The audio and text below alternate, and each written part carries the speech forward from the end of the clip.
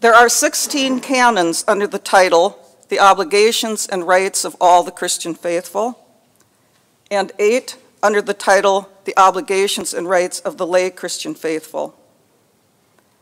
Canon 208, the first canon that applies to all the faithful, affirms that they are truly equal in dignity and action, and all cooperate in the building up of the body of Christ, but in different ways.